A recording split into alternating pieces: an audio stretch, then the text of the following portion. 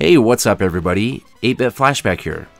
Today I will be testing out a custom Retropie build that's running on the Raspberry Pi 4 that was compiled together by Adam Levy, and I'll leave a link to his Facebook down below if you would like to talk to him about this build.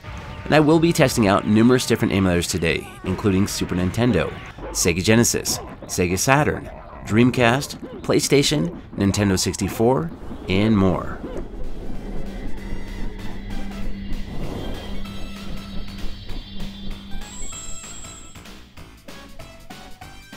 So this build is running Retropie inside the Raspbian operating system, and I am able to access it through the terminal by typing Emulation Station. When I asked Adam to summarize what he did to compile this, he stated, I installed Retropie on a Linux buster. But obviously there's a lot more work involved than just that, but that is a summary. This is a 64GB build that has a bunch of emulators already set up, with some working great and others not so much. Now I would not consider this a stable build because it does crash once in a while and it needs better optimization. But it's a great start and it gives us an awesome preview of what's to come on the Raspberry Pi 4 when the official Retropie does get released. So let's go ahead and start it off with some PlayStation using the PC SX rearmed emulator, and it's running really nice. It's running pretty much full speed all the time and it runs nice and smooth. So PlayStation emulation on the Pi 4 looks like it's good to go. So let's go ahead and watch the gameplay here for just a few. Round 2, fight!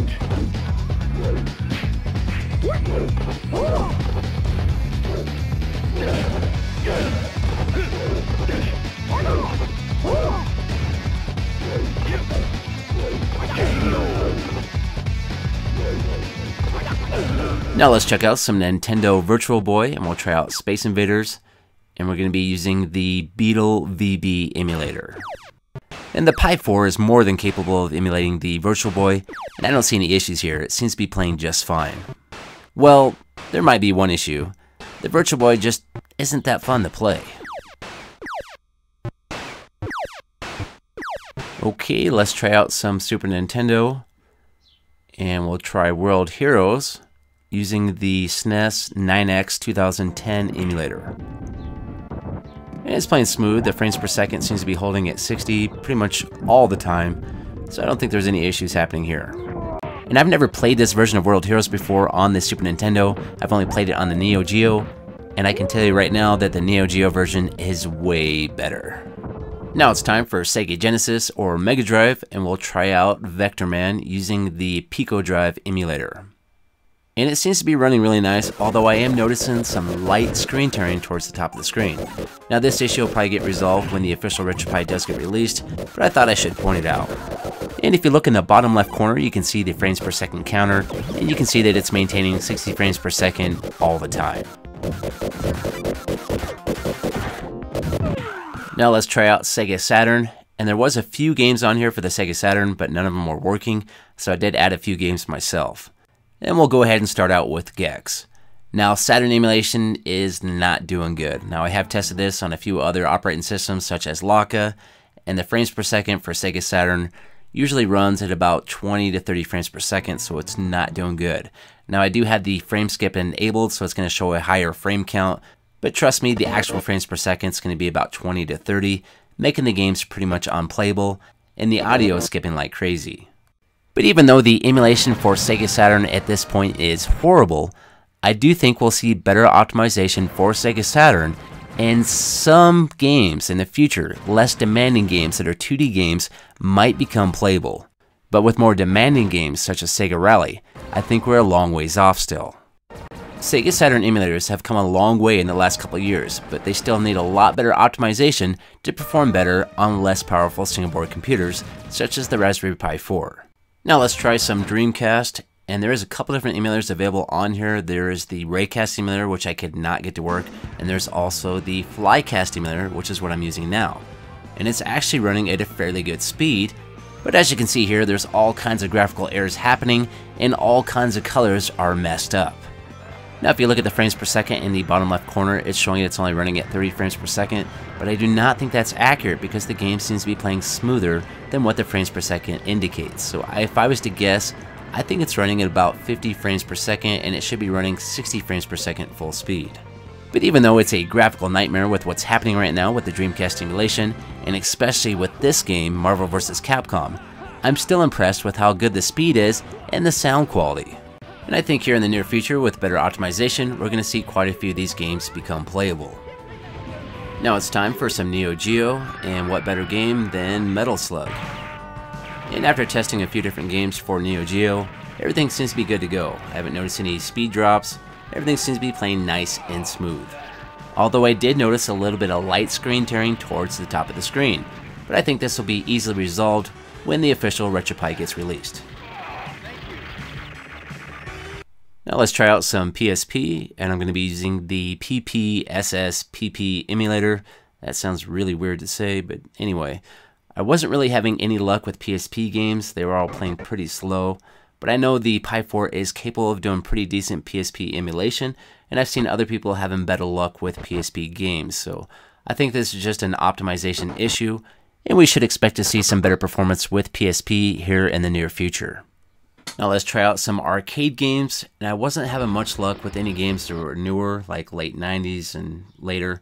I was only having good luck with games that were older, such as Darius. And what a great game this is. This is an awesome shooting game. Now for the games I could get to work, which were older, they all seem to be working fine. I'm not really sure what's going on with any of the newer games, but the older games seem to be working well.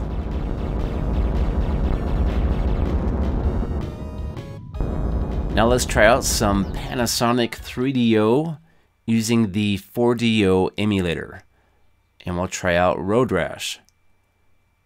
And the game is actually playing okay, the speed's pretty decent, but the audio is all messed up and skipping all the time, making the game not very enjoyable to play. But I think with a little bit of tweaking to the 4DO emulator, we will start seeing a couple games being in a playable state for the 3DO on the Raspberry Pi 4. So I've played Road Rash on the Sega Saturn, but I've never played it on the 3DO. And I'm trying to remember what happens when you get pulled over. So it looks like I'm getting arrested. And now I'm going for a ride. That's pretty messed up. All I did was speed. Now let's test out some Nintendo 64, and we'll start out with Mortal Kombat 4 using the Mupen 64 Plus emulator. And out of all the emulation testing I've been doing today, I think I'm most impressed with the Nintendo 64 performance. I think that's where we're seeing the biggest jump with all the games and compatibility. Now there is some sound issues with a lot of these games, there's going to be some sound that cuts in and out, but as far as the frames per second goes, it seems to be running pretty smooth, and a lot of these games are running close to full speed. With a lot of Nintendo 64 games, the full speed was at 30 frames per second, but there is a few games here and there that run at 60 frames per second. And I did test out quite a few different N64 games. And most of the games I would say are in a playable state, but I did have a few games here and there that I would say are not playable.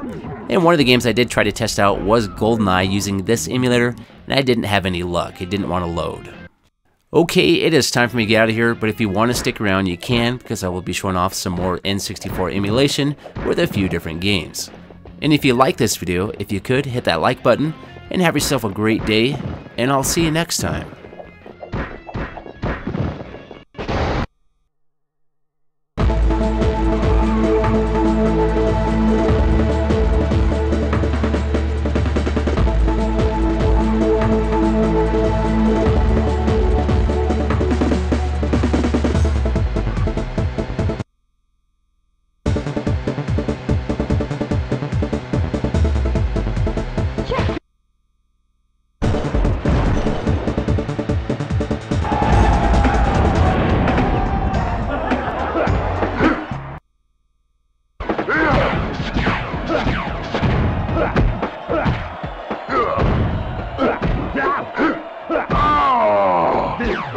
No game. Say goodnight now.